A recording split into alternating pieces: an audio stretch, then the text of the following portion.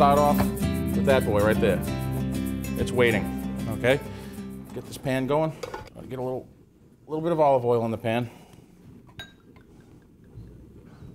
I've got some chicken breast here that's already pounded and cleaned. And I'm going to put a little salt and pepper on it just before we saute it.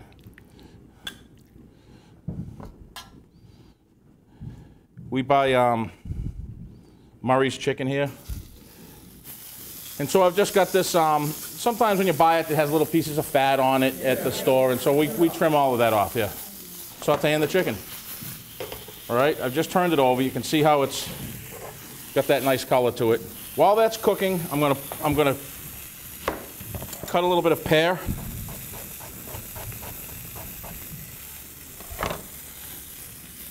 And add that right in. I'm gonna do the same thing with some apple.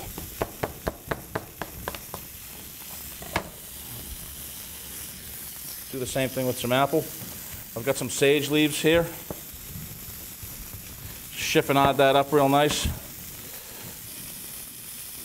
I put a little oil in the corner. I'm going to drop that sage right into the oil. The reason we do that is thank you, it infuses that oil, and the oil will carry the flavor of the sage throughout the whole dish. I've got some cranberries here.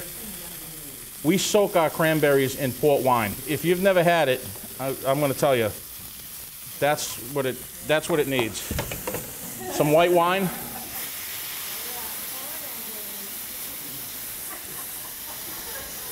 We're cooking all the alcohol off, but there's so many other flavors in there. You'll taste wine, but you can use anything. And we've got a nice little sauce going in here.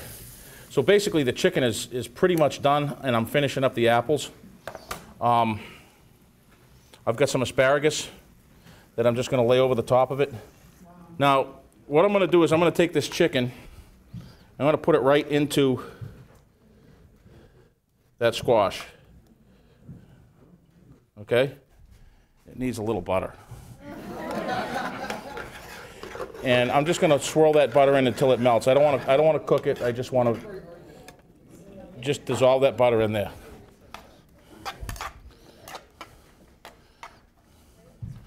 Okay. I'm going to pour that right over the top.